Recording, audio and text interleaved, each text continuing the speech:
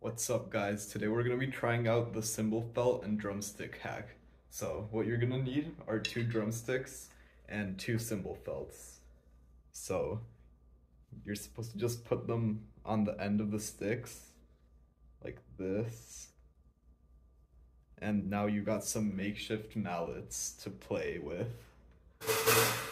So let's test them out.